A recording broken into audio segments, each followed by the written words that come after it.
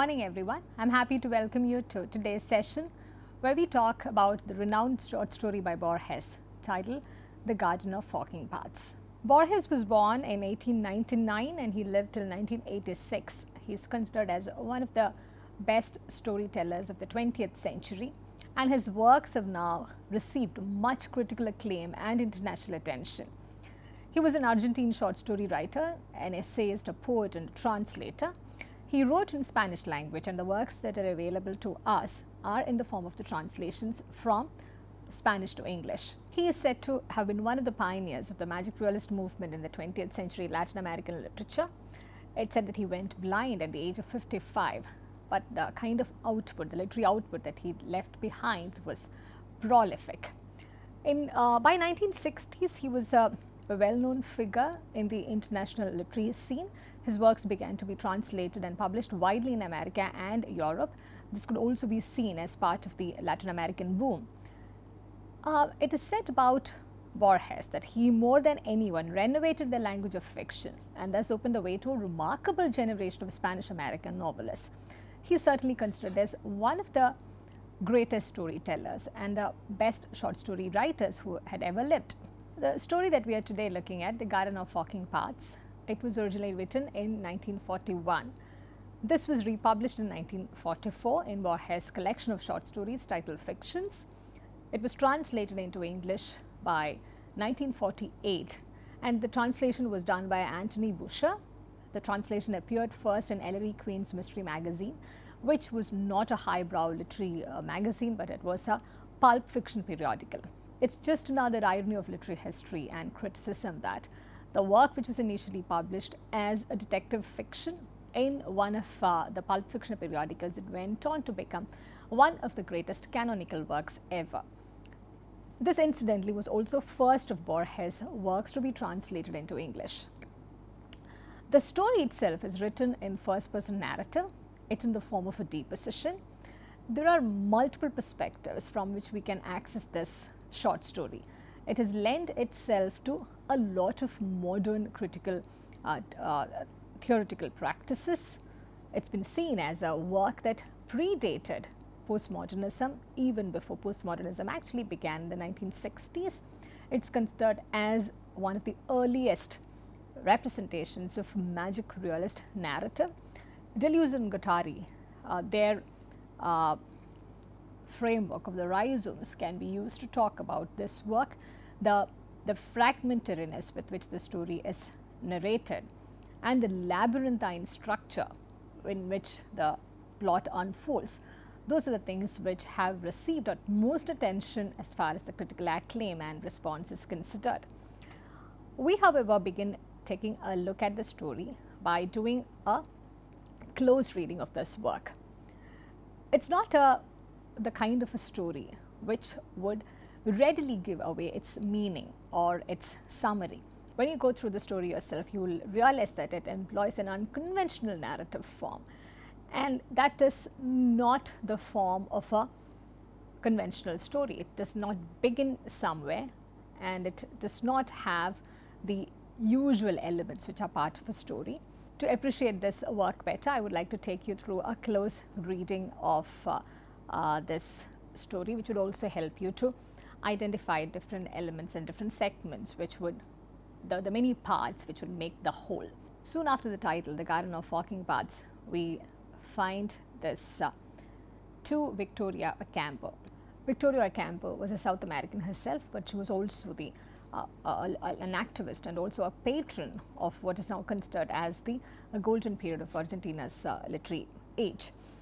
And the work begins in the form of a historical narrative. There's a reference to the history of the World War. There's a citation from page 212.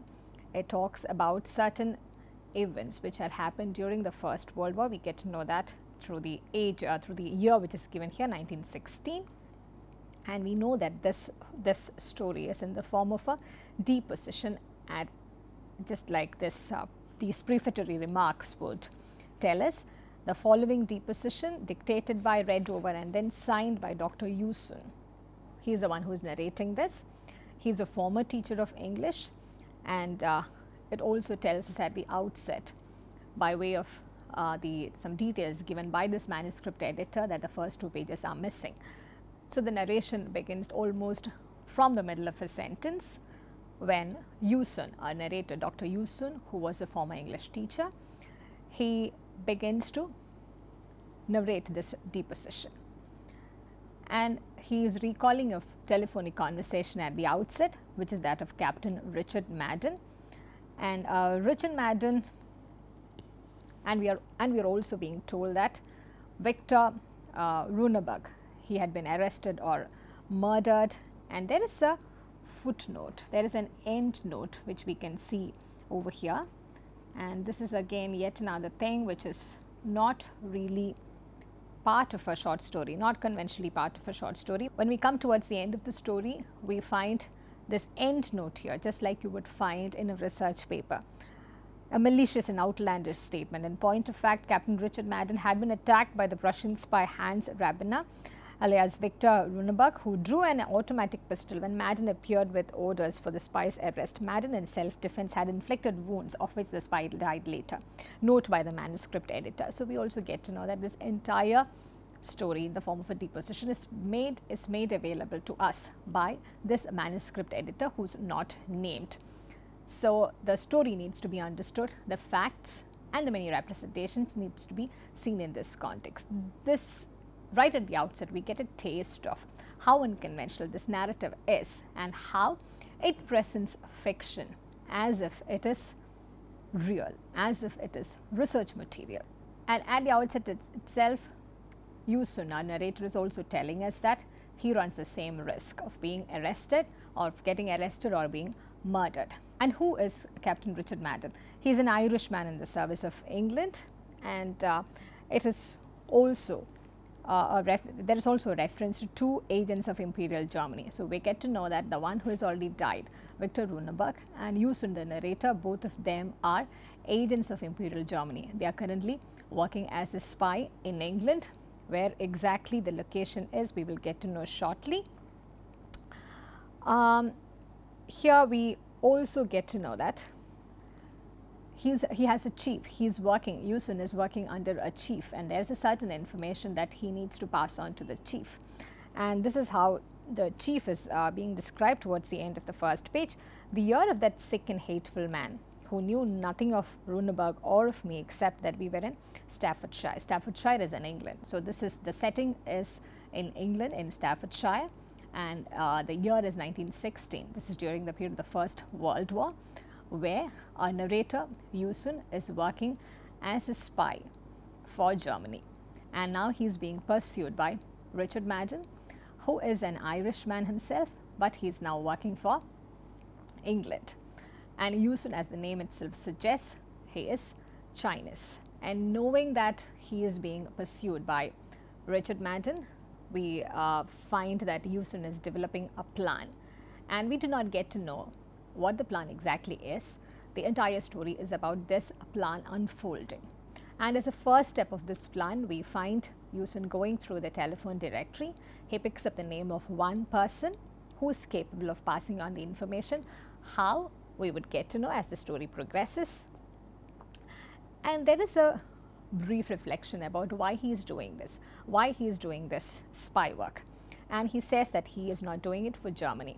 No, such a barbarous country is of no importance to me, particularly since it had degraded me by making me become a spy.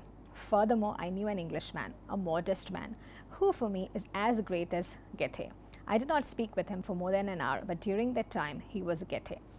Towards the end of the story, we will get to know that he is referring to a person whom he would meet and who would become central to the way this story unfolds. And this is something that we reserve, this suspense is something that we hold on to now. It's reserved towards the end of the story. He also pointedly and very directly tells us why he decided to carry out this plan. That's because he wished to prove that a yellow man could save his armies. He is giving us some insider information about the many stereotypical notions that the Germans had of the Chinese, and here is Yusun, a Chinese man who is working as a German spy in England, And he is doing this, he is carrying out this plan to a meticulous perfection, even at the cost of many things. It is because he wanted to prove to his chief, who's German, that a yellow man could save his armies, that a yellow man could save the German armies. So we do find a subtle work of racism and certain ways in which racial superiority gets asserted here. He decided to go to the village of Ashgrove. That was the detail that he was looking at in the telephone directory, we get to know. But just when the train is about to leave the platform, he also realizes, much to his shock, that Captain Richard Madden is still pursuing him. Though he feels elated that he had won the first encounter, he realizes that Madden is right behind him.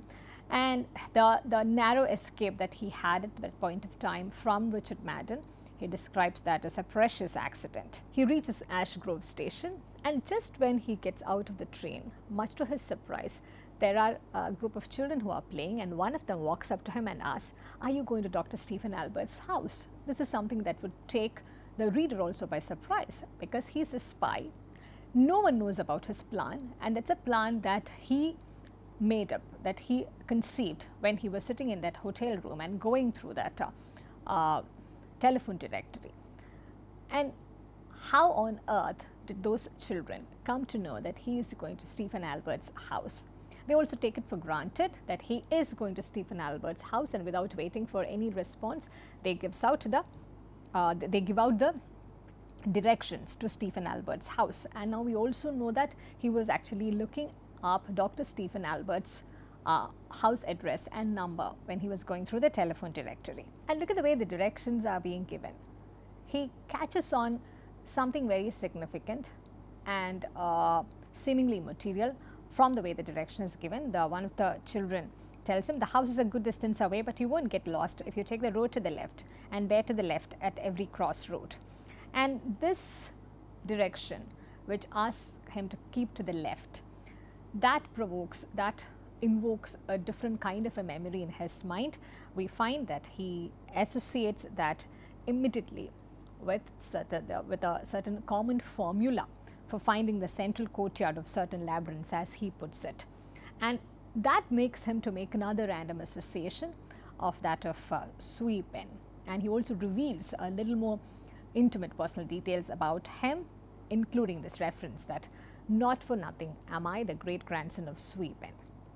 And who was Sweepen? He was the governor of Yunnan and gave up temporal power to write a novel with more characters than there are in Hung Lu Meng, and to create a maze in which all men would lose themselves. He spent 13 years on these oddly assorted tasks before he was assassinated by a stranger. His novel had no sense to it, and nobody ever found his labyrinth. This passage is extremely important. It is one of those passages which also gives away the summary of the story in a certain way. There is a certain prophetic nature, a certain foreshadowing of the events that are to follow in this passage. We will certainly come back to it after we go through the entire story to see these connections which are given to us in different points as the story progresses. It is up to the reader to ultimately make these connections and tie up the loose ends. And this knowledge to which we are being made privy to, that he is a grandson of Sweepen, and that there is a certain obsession with labyrinths, about a certain novel, about a maze which Sweepen was supposedly writing. These will become extremely important as the narrative progresses. Spend some time thinking about this mythical labyrinth, totally oblivious to the fact that he is actually fleeing now. There is Captain Richard Madden who is pursuing him. He can get arrested. He also runs the risk of getting killed. And here we find Yusun, in spite of these, meditating about the mythical labyrinth. And suddenly he also realizes, lost in these imaginary illusions, I forgot my destiny, that of the hunted. He is back to the contemporary. He's trying to find his way to Stephen Albert's house. Given the nature of his work, being a spy, which is a very uncertain occupation, and given the political and historical background of those times, which is the First World War, we also find him ruminating about the idea of how enemies are made and his own thoughts, his own observations on those things. I thought that a man might be an enemy of other men, of the differing moments of other men, but never an enemy of a country, not of fireflies, words, gardens, streams, or the west wind. We do find Yusun, at least momentarily, meditating upon the futility of the task that he is about to embark on. He is there, caught in that moment in time, because there are certain countries who are being presented as enemies of one another. The spy work that he is doing and the mission that he is about to complete now in Stephen Albert's house, those are all part of this large creation of countries being enemies of one another. Those are all after effects, and they are all even victims under this circumstance which presents different nations as enemies. And he quite rationally, but in a futile way, questions what the fundamental basis is of these creations of enmity, these constructions of enmity. And meditating thus, we find him arriving at his destination, and he is listening to Chinese music, which he is also surprised about, and we find him entering the house of Dr. Stephen Albert. He opened the gate and spoke slowly in my language, and we find that, again, much to the reader's surprise, Stephen Albert was also expecting Yusun, but of course he has not really understood who Yusun is. He refers to him as Si Peng. I see that the worthy Si Peng has troubled himself to see to relieving my solitude. No doubt you want to see the garden. And that's the name of one of their consuls Yusun recognizes.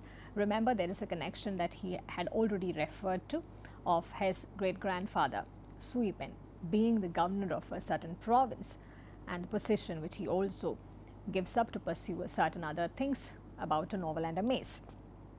And there is a reference to the title here, The Garden of Forking Paths, and this may seem very bizarre and surreal to the reader, but we find that it stood something in Yusun's memory. Now we find him making a reference again to his great-grandfather Sui Pen, and this garden, the Garden of Forking Paths that Stephen Albert is referring to, is the garden of his ancestor Sui Pen.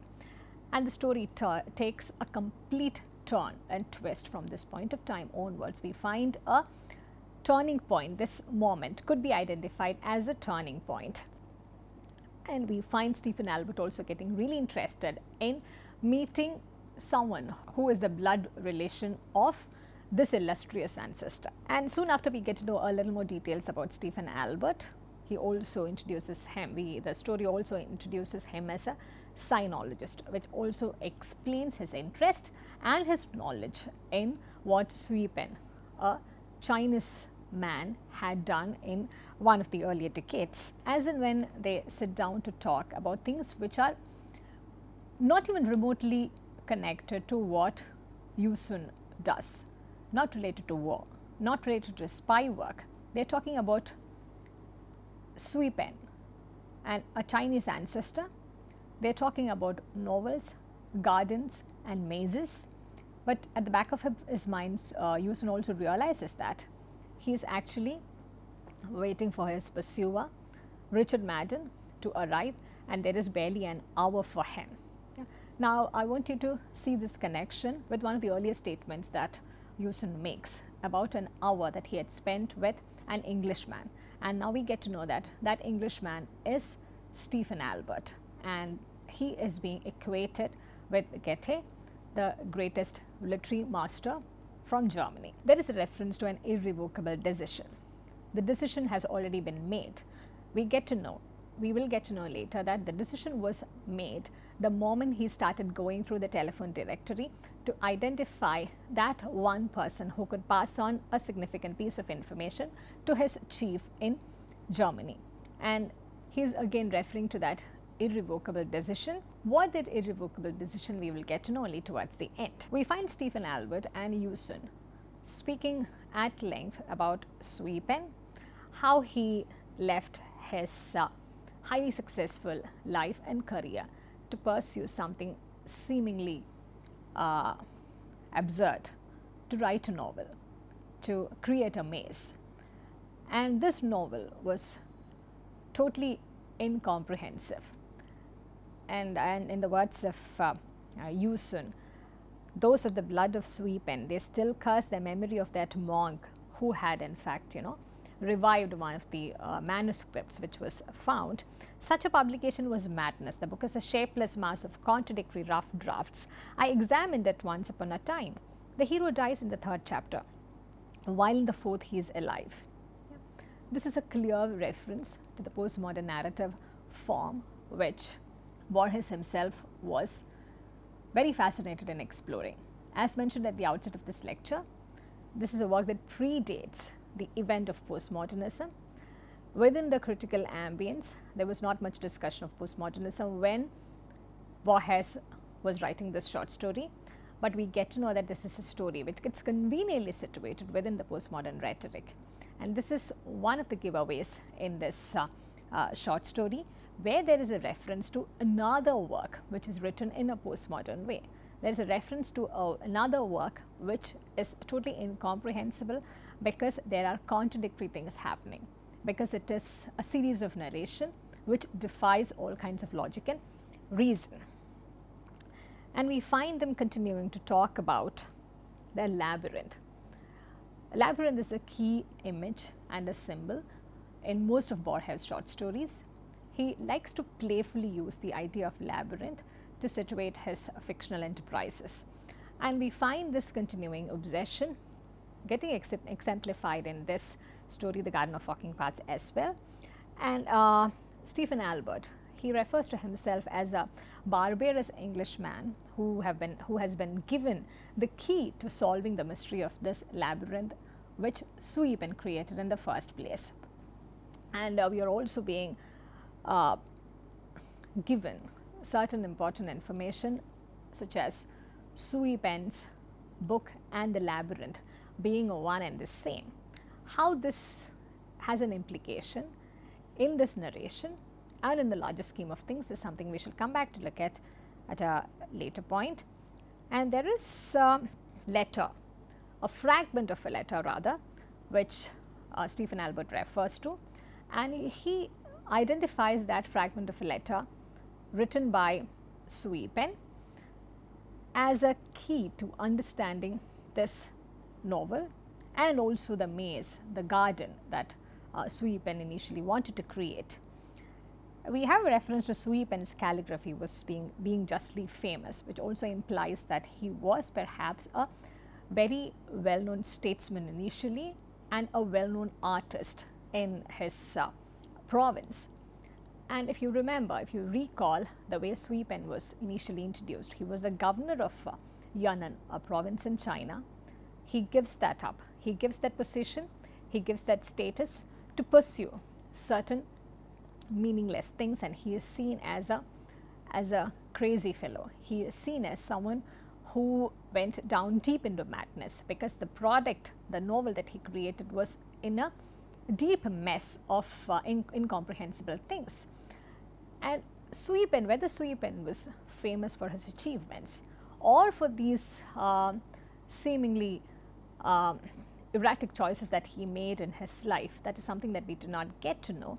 But we do find that in the course of this story, we find Yu Sun, the narrator, finding a newfound respect for his ancestor, whom he had referred to dismissively at the outset of the narration.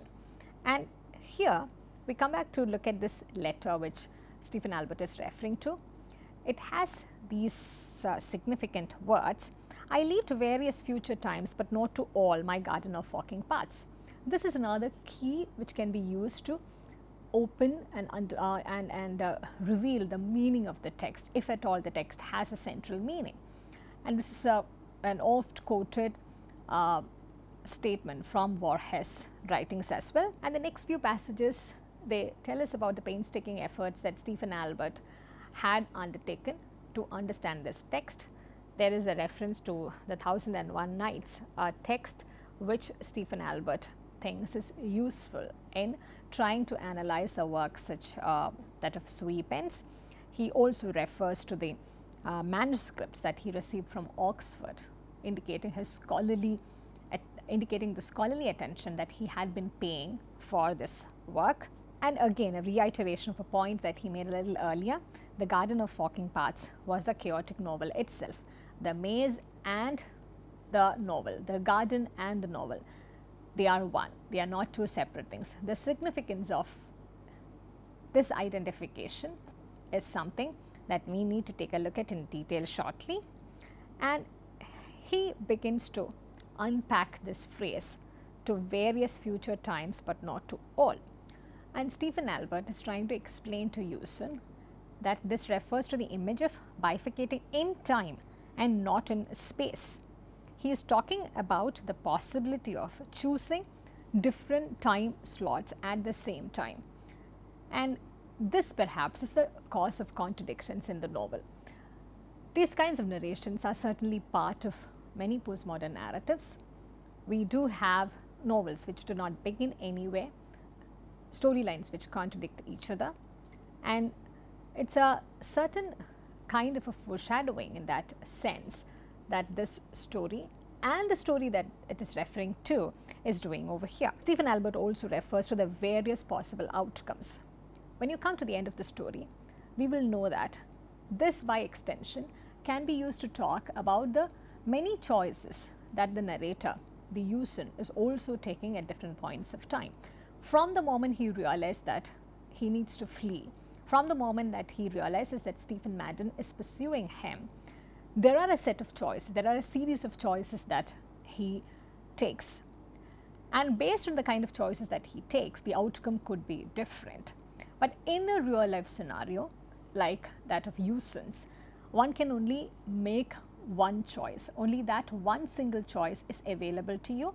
Only the implications of the choice which is made is available to you. But the story that Stephen Albert is referring to, the story that Hewson's ancestor Sweepen attempted to write refers to, they are talking about the possibility of inhabiting different futures and perhaps all futures at the same time and engage with all possible outcomes at the same time. And this is what perhaps differentiates the life that the narrator Hewson is leading from that of the fictional narrative that his ancestor Sweepen had tried to create and recreate. We go through a section where Stephen Albert is reading out certain segments from this the older novel, the one written by Sweepen, and we find him, Hewson, attentively listening to this narration, this rendition, and Stephen Albert also refers to a brief history of novel in China. He talks about the 13 years which the others think Sweepen had wasted in writing a novel. And then he also refers to how in your country the novel is an inferior genre. In Sweepen's period it was a despised one. Here we also need to be attentive to the genre under which this work, The Garden of Walking Paths, was also initially labelled. It was seen as a form of detective fiction. And detective fiction was considered as an inferior genre for a long time. It was not considered as the kind of writing which would require the profound depth and philosophical nature which were part of the other well-known, well-written works.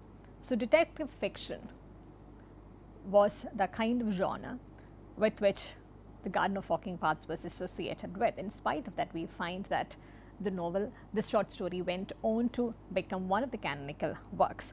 So here there's a reference to the history of the novel in different parts of the world, and we do find these scholarly discussions also enriching the understanding of this short story. And now Stephen Albert is referring to The Garden of Walking Paths, the original work by Sweepen, as an enormous guessing game. He asks Hewson this important question, which would also resolve the riddle that the story is, in a guessing game to which the answer is chess. Which word is the only one prohibited? I thought for a moment and then replied, the word is chess. And he uses this as a key to unlock the meaning of this text. And then he goes on to say, I have translated the whole work. I can state categorically that not once has the word time been used in the whole book. He is referring to this whole book, the whole novel which he has been researching on for the last many years, and he states categorically that the one word that is not mentioned in this entire work is time, and time becomes the significant thing to unlock the meaning of this work as well. And there are references to Newton and Schopenhauer, and those are certain things that we shall come back to take a look at to understand the meaning of this text in a better way, and also to situate it in a certain context of historical times. Stephen Albert discusses with Usen the possibilities of them, Stephen Albert and Usen, sharing different futures in different possible, sharing different relations in different possible futures. But nevertheless, Usen responds to him with gratitude and says, in all of them, in all those futures that I possibly share with you, I deeply appreciate and am grateful to you for the restoration of Suipen's garden. And as and when this profound discussion is going on about past, about history, about novels, about time, about the meaning making process which is extremely important as far as such an ancient text like Suipen's Garden of Walking Paths is concerned, in the middle of this discussion, again we find Usen getting jolted back into reality where Captain Richard Madden is pursuing him. So this is the kind of magical realism that Borges is using. We are being transformed from one kind of a narration to a totally different kind of one, from a surreal magical realist kind of narration to a more realist grounded thing in a fairly seamless fashion. We do not even know, the reader do not get to feel that the shifts were random or absurd. And here Usen is being jolted back to this reality that Captain Richard Madden is pursuing him, and what happens next will take the reader with shock and surprise. Albert rose from his seat. He stood up tall as he opened the top drawer of the high writing cabinet. For a moment his back was again turned to me. I had the revolver ready. I fired with the utmost care. Albert fell without a murmur. At once, I swear that his death was instantaneous, as if he had been struck by a lightning. What an anticlimax, a reader would think. Here we are in the middle of a discussion which talks about a certain ancestor, a certain work on which Stephen Albert was researching, and we all of a sudden find, after expressing his gratitude to Stephen Albert, we find Usen killing Stephen Albert. And we do not have any context for this killing, we think. But now I again want you to go back and look at the first part of the story, where at the beginning, Usen is looking for a name, a person who would pass on this significant information to the chief.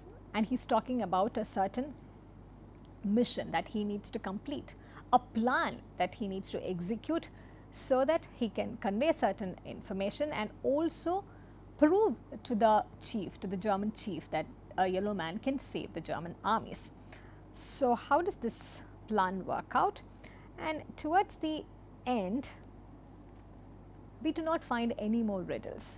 And now we find, after the death of Stephen Albert, the story comes to almost an abrupt end. I read to you the final paragraph. What remains is unreal and unimportant. Madden broke in and arrested me. I have been condemned to hang. Abominably, I have yet triumphed. The secret name of the city to be attacked got through to Berlin. Yesterday it was bombed. I read the news in the same English newspapers which were trying to resolve the riddle of the murder of the learned sinologist Stephen Albert by the unknown Usen. The chief, however, had already solved this mystery. He knew that my problem was to shout with my feeble voice above the tumult of war the name of the city called Albert, and that I had no other course open to me than to kill someone of that name. he does not know, for no one can, of my infinite penitence and sickness of the heart. In this final paragraph, we get to know that it's such a brilliantly crafted story.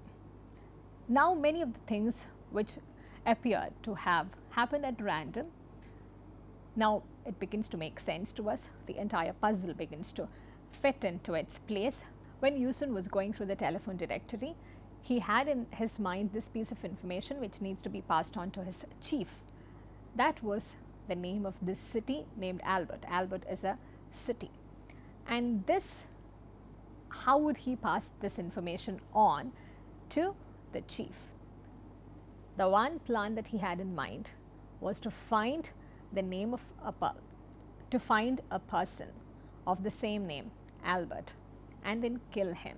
Captain Madden is already pursuing him, and it's fairly certain that Richard Madden will either kill him or get him arrested. So in that case, since he already knows that there is no escape for him, the least he could do is to shout out the name of this city through the name of the person that he assassinates and make this a major event, a news, so that it would also reach his chief. The things that happened in between, the brief encounter that Stephen Albert had with Yusun, that perhaps was not within the plan, but we do find that also sitting in very well to take the plot ahead and also allowing us to engage in a lot of discussions which are not otherwise part of this story, which is about spy work, about murder, about wars, about giving information, the information of the spy to the one who had commissioned him. So it is a kind of a story which brings in these otherwise disconnected elements in a seemingly connected fashion. Looking at the story, we will realize that there are many authorial voices here, that of the anonymous historian, the manuscript editor, Yusun the narrator, and even the author himself. So how reliable are these many voices, given that this is in the form of a deposition? One cannot ignore even this possibility that being a spy, Yusun is perhaps trying to make up some of those things. Maybe those are figments of his imagination, but still, given that Yusun is a dying man, he is awaiting his death sentence. He knows his certain future, which is perhaps few more hours or days. Given that he knows that he is about to die, perhaps we also need to take him more seriously, given that it's also a note from a dying man. We also need to take a look at some of the important aspects which have been critically looked at in the context of this work, that we shall be doing in the following session. We wrap up this discussion for today. I thank you for listening, and I look forward to seeing you in the next session.